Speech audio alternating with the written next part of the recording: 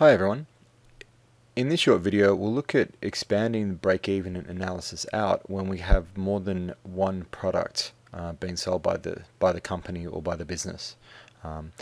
So in a previous video we had a look at setting up the break-even analysis, which is expanding out profit equals revenues minus costs all the way down to profit equals price per unit times quantity minus variable cost per unit times quantity minus fixed costs. And a break-even is a zero profit. But that's all well and good when you've got a company selling a single product, but it's pretty rare nowadays to see companies of any nature selling only one thing. They often have multiple product lines. Now the way, at least with a couple of products we can do this, is to work out a weighted average contribution margin. So when we look at this, we have three products: citronella, DEET, and mean green. We have a price per canister, so the price per unit of $11, $15, and $17. We have variable cost per canister of $6, $12, and $16, and with a total cost of $260,000. Now when we have a look at this with the setup we have at the moment, which is profit equals price per unit times quantity minus variable cost per unit times quantity minus fixed costs. The fixed costs, that's easy, that goes down into fixed costs. Where the problem lies in, we have three variable costs per canister. How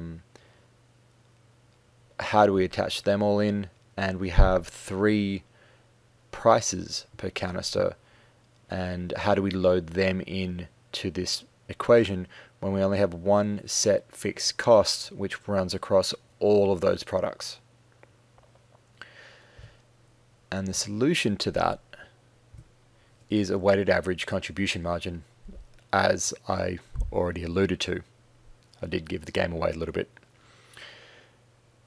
So to calculate that, because once we've got the weighted average contribution margin, we can just put that in to the formula and just work on it as normal.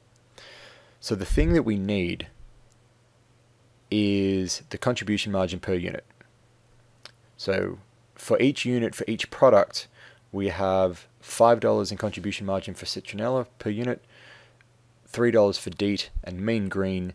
Whilst it's the highest price product in the market, it has quite a high variable cost and it only contributes $1 per unit. You sort of wonder why they keep that line going, but that's a story for a different day. So step one, work out the contribution margin per unit for each of the products. Step two, we add in the sales mix. Now the sales mix is the proportion of the total sales in terms of units for each of these products. So 20% of the units sold are citronella, 40% are DEET, and 40% are mean green. We then calculate the weighted contribution margin per product. To get this, we take the contribution margin per unit for each product and we multiply it by the sales mix for that product. So for citronella, it's $5 times 20% gives you $1. For DEET, it's $3 times 40% gives you $1.20. And for mean green, it's $1 times 40% gives you 40 cents. The last step is to just simply add up each of those weighted contribution margins. So the $1, the $1.20, and the 40 cents gives you a weighted average contribution margin of $2.60. So for each unit that is sold, there's a weighted average contribution margin. It will provide $2.60 to paying off fixed costs. And again, that's assuming the 20-40-40 sales mix.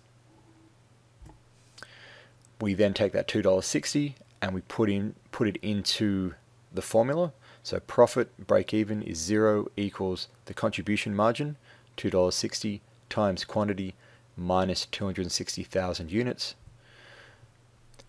Add $260,000. $260,000. Add $260,000 to both sides, which gives you what we see here.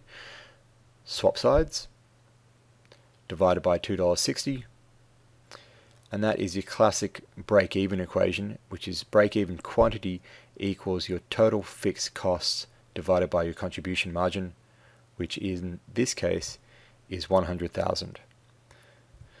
So there are 100,000 units need to be sold to break even. But there's one final important thing that needs to be noted when you have a multiple product environment, is that 100,000 units needs to then be split up across the different types of units, the different types of products being sold. So in this case we've got a 20-40-40 mix. Citronella has 20,000 units to break even, DEET 40,000, Mean Green 40,000. And that is how you do a break-even analysis with multiple products.